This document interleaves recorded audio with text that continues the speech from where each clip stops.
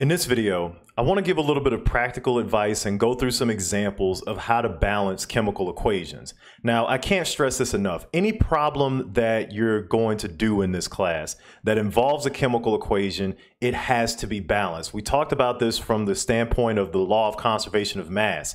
Any equation that's not balanced doesn't agree with the law of conservation of mass, so it's not valid. It's not a valid representation of what's really going on in a chemical reaction. So any question that you have, if you want to check to make sure that the equation is balanced first.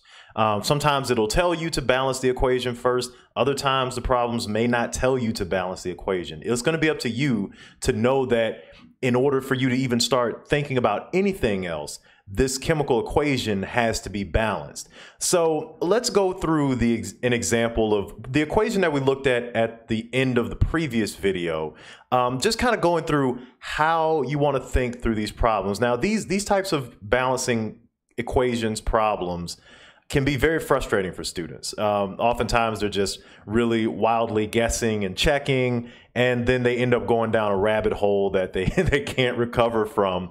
So I really think the key to making sure you don't get overwhelmed and frustrated is really just trying to keep track of what you're doing, right? Until you get a lot of experience doing these problems, it's going to be really crucial for you to just make sure that you have some systematic way of bookkeeping what you're doing so that you can keep track of everything throughout the problem, right? So the first thing you want to do is when you see a problem like this, you want to take note of how many atoms of each type are on the reactants and product side respectively, so that you can identify your imbalance and make strategic changes to the stoichiometric coefficients in order to balance it, right? So I recommend that, you actually just write out, on the reactants, on the reactant side. In this reaction, we have three different types of atoms involved: carbon, hydrogen, and oxygen, right? On the reactant side, we have 2 carbons. This is what we're starting with. We've got 6 hydrogens, and we've got 3 oxygens, right? So that's what we got on the reactant side. And then on the product side,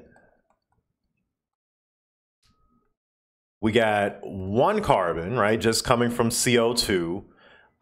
We have 2 hydrogens coming from water, and we have 3 oxygens. Right, so now we can identify where the imbalance lies. Initially, the only thing that's balanced out is the oxygens, and we have to solve these imbalances in the number of carbons and hydrogens, right? So basically, we'll just start adding stoichiometric coefficients and then updating this little table that we made so that we can keep track of what we're doing and make sure we're kind of getting towards the right track. So the first thing I'm going to do is note that there's this imbalance between the carbons, 2 on the reactant side, 1 on the product side. And what I'm going to do to solve that imbalance is to add a 2 in front of CO2. So if we add this stoichiometric coefficient of 2 in front of CO2, now we should update our products here, right? So we added this 2 to CO2. So what that means is now we have 2 carbons on this side, but we don't just change the carbons, we also change the oxygens, right? So now we have now we have 2 times 2 here, that's 4, right? So we've updated this guy.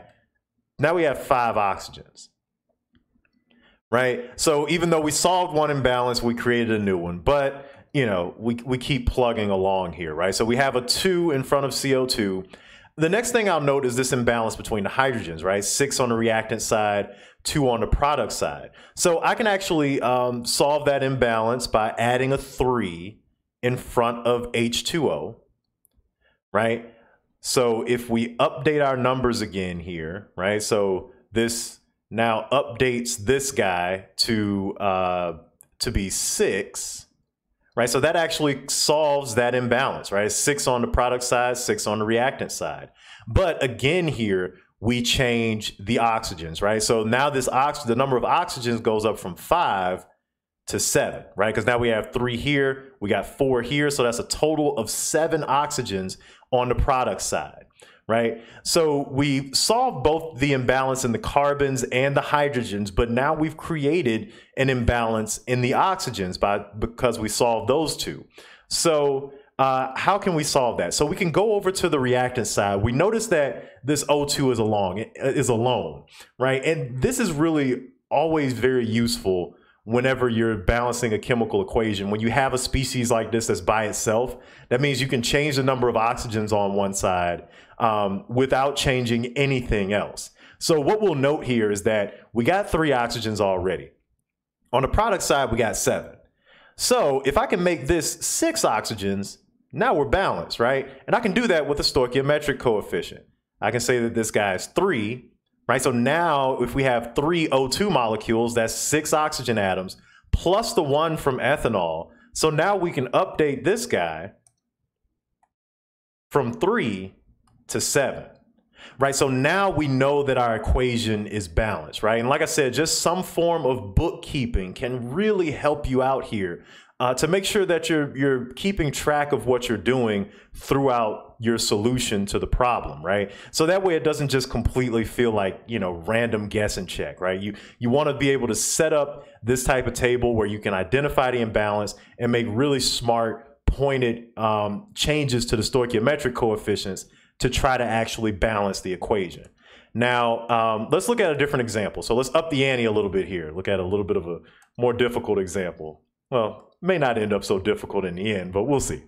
So this problem says lead hydrogen arsenate, which from our naming, right, that's this guy, lead hydrogen arsenate, an inorganic insecticide is used against the potato beetle.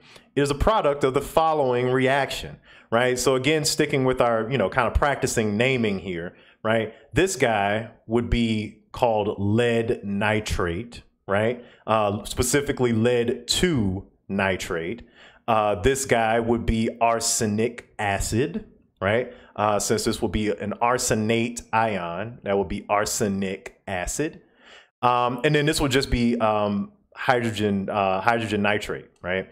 So, so now if we're looking at this chemical equation, right, we want to balance this guy. First, we want to figure out where the imbalance is. So let's create another table like we did in the previous example. So for the reactants, right, and we got 5 different types of atoms flying around here, right? We got lead, nitrogen, oxygen, hydrogen, arsenic, right? So we got a lot going on here. So we definitely want to make sure we keep track. So on the reactant side, we got 1 lead atom, we got 2 nitrogen atoms, we got 10 oxygen atoms, right? Because we got 6 from these 2 nitrate ions, and we got 4 here. So that's 10 oxygen atoms there, right? For hydrogen, we got 3, right? That's coming from arsenic acid, and we got 1 arsenic atom in the reactants. Now for the products, right? If we're keeping track here, we got 1 lead atom. For nitrogen, we got 1 nitrogen atom. We got 7 oxygen atoms, 2 hydrogen atoms, and 1 arsenic atom, right? So again, 7 oxygen because we got 4 here, 3 there. 2 hydrogen atoms, 1 from lead hydrogen arsenate and 1 here, right? So we got 2 hydrogens there. So when we look at the imbalance, right, we see that the imbalance is with the nitrogens, the oxygens, and the hydrogens, right? Now, this could, you know, really, you want to try to make a very smart, you know, decision here to start the balancing, right? So we know that lead is good, arsenic's good, right? We got those guys balanced. The only, you know, the only imbalance here exists with the nitrogen, oxygen, and hydrogen atoms, right? So we have a compound in the products that's completely composed of all of the atoms that are currently imbalanced. So that's kind of what I mean by making sure that you're making a smart, you know, a guess towards what the solution is, right? And in this case, if we add a 2 here, so let's say we add adding white on white. If we add a 2 here, a 2 in front of HNO3, then let's update all of our atom numbers, right? So if we add a 2 here on the product side, now we have 2 nitrogen atoms. If we multiply this oxygen atoms by 2, then we have 6 here, 4 here. So now we got 10 there.